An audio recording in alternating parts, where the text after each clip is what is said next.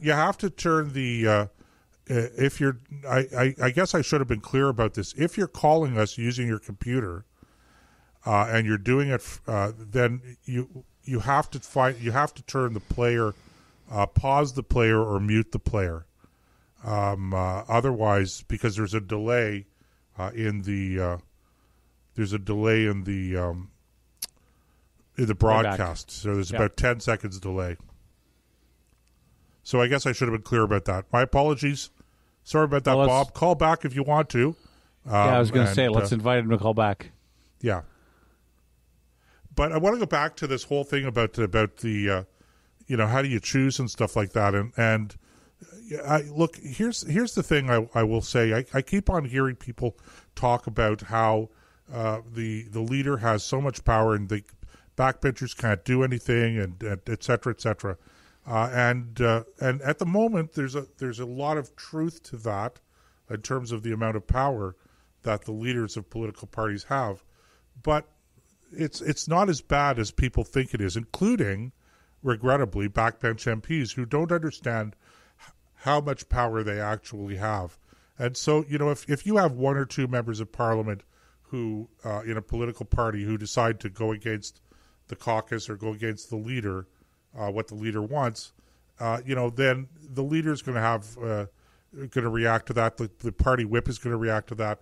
You're going to have a situation where, as I like to say, those rogue MPs, the MPs that are straying off the reservation, as it were, are going to have a problem. But if you have 5 or 6 or 7 or 8 MPs banding together who are going to vote in a particular way that is contrary to what the leader wants them to do, well, that's actually a caucus revolt. So you could push the leadership as well. And the leader can't kick you out of Parliament. And the leader's not going to kick 10 people out of caucus, presumably. So you have a certain amount of power that you can exercise. And when I talk to backbench MPs, I remind them of this. It takes a certain amount of courage and a certain amount of conviction and a willingness to stand up and speak truth to power. And if you do that, lo and behold, you will gain the respect of your leader and the leadership in your caucus. And if you don't gain their respect in a positive way, you'll gain their respect in a negative way, because they'll be thinking, well, what do we have to do to make sure that Nick Vandergraat, backbench MP, doesn't precipitate some sort of a revolt in his group. And you see this a lot more in the States than you do in Canada. And the reason you see it in the States more than in Canada is partly because the system allows for it more, but it's also because the members of the individual parties are still more independently minded than ours, and they're willing to go against their party leadership from time to time. And there's nothing stopping ours from doing the same thing. Now, there's another point to make on this, and that is that the leader of the party has to sign your nomination papers to allow you to run as a candidate for that party. That is an Elections Canada requirement, but that is not constitutionally required, and indeed, it's a relatively recent as in not the last 10 years or so, but if memory serves me correctly, that might have been a change in the legislation that was made, I want to say the early 70s, but it may have been the early 50s. I'd have to go back and I have to research that. I used to know this stuff, but I don't know it all, or I've forgotten some of it. So the point being that that's a legislative change that can be made. So here's the thing. You say, I don't have influence. But you do have influence, but you only have it if you are participating in the process. So my response is, don't spoil your ballot. Go, take a look at your individual candidates.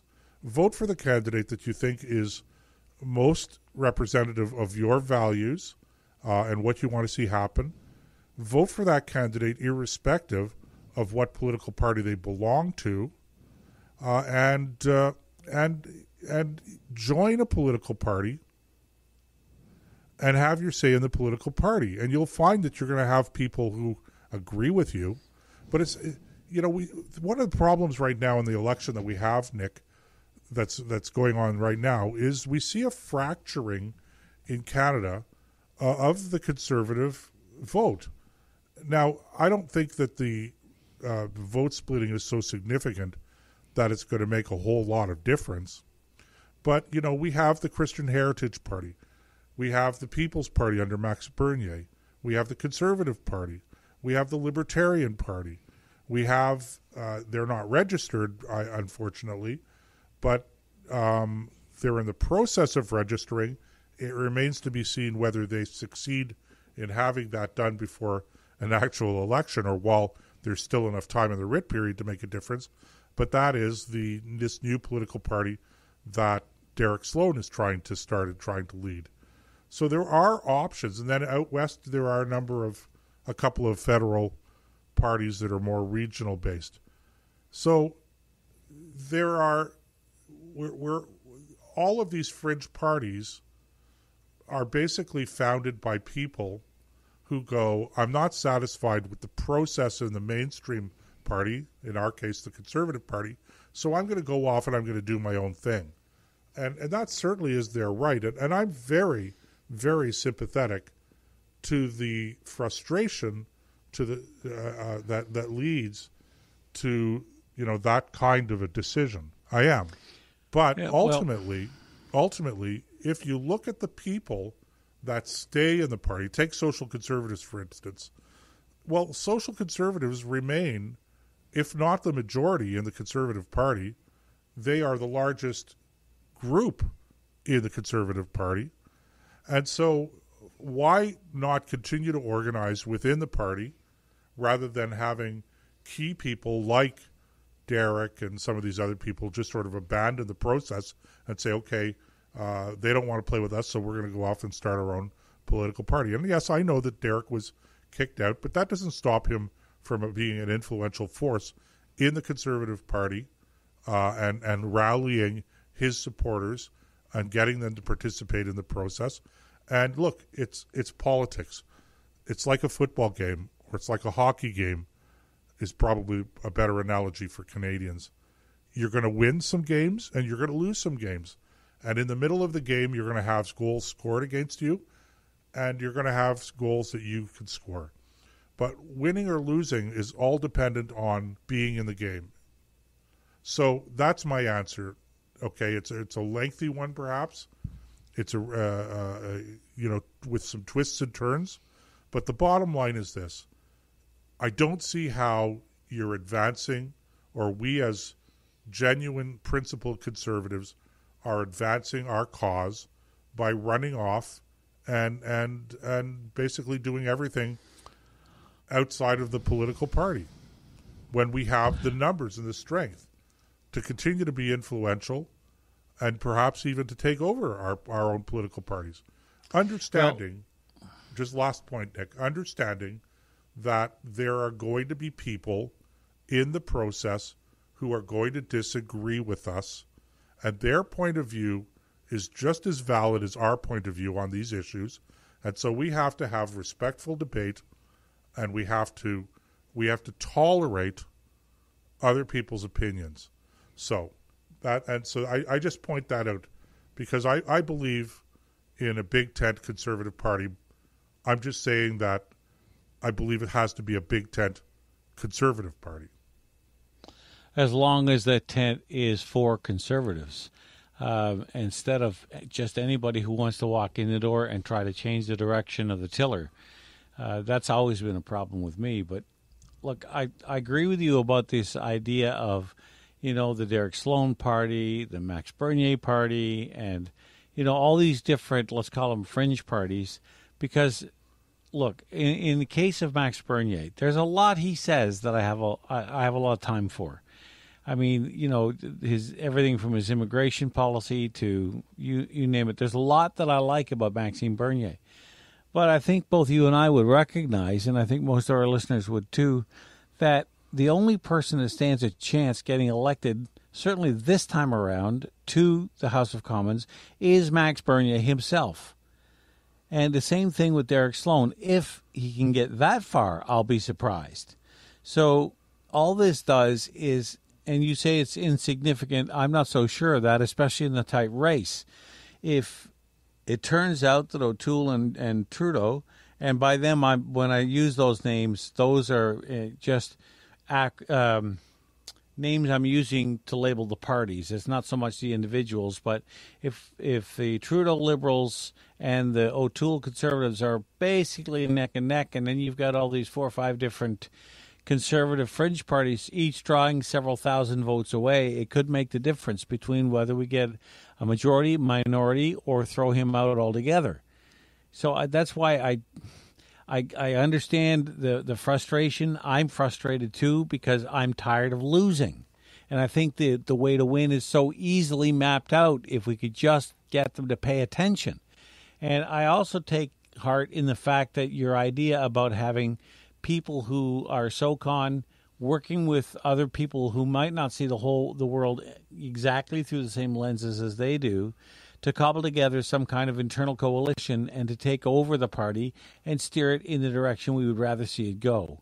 That, I think, is far more useful than it is to try and strike off in a new direction. I mean, let's face it, we don't like the way the party is being run right now, but in and of itself, the party is not broken. It has its grassroots, it has its riding associations, it has, a whole network of people required to put a lot of people into office that the other guys simply don't have. And I don't think you should throw the baby out of the bathwater. So when I started this, it was more really out of a simple sense of frustration that these guys will not listen.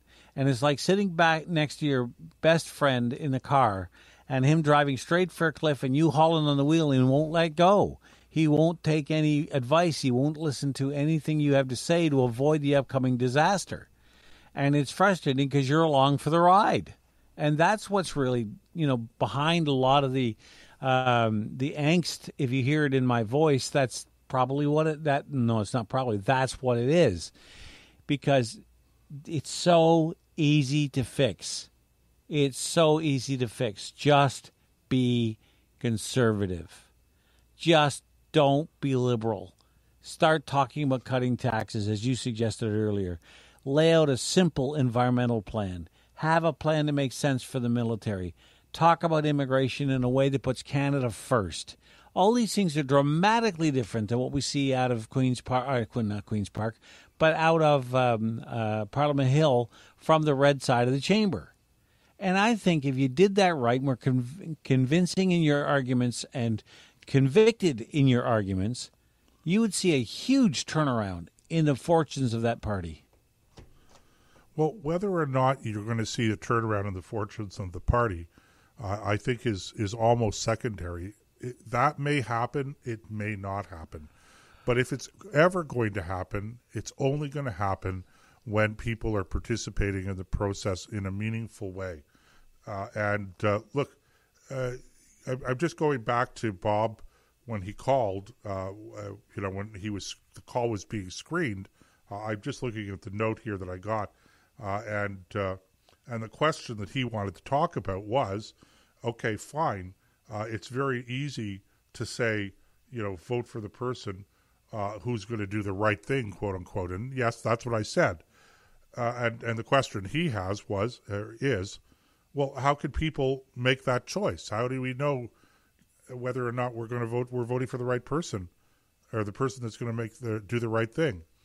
And the answer is, look, it's politics. And in politics, there are no easy answers. There are no perfect answers. And it's an imperfect system. And you're talking about people who are imperfect to start with. So the bottom line is this. I don't have a simple answer to that question. But I do know that you do have opportunities through an election campaign and in the lead up to the election campaign to get to know your local candidates, get to talk to them, talk to people who do know them. If they have a background in business or profession or whatever, talk to people around them, look into it. I don't know that you're going to come up with the right answers, and you may come up with answers that you thought were right and ended up being dead wrong.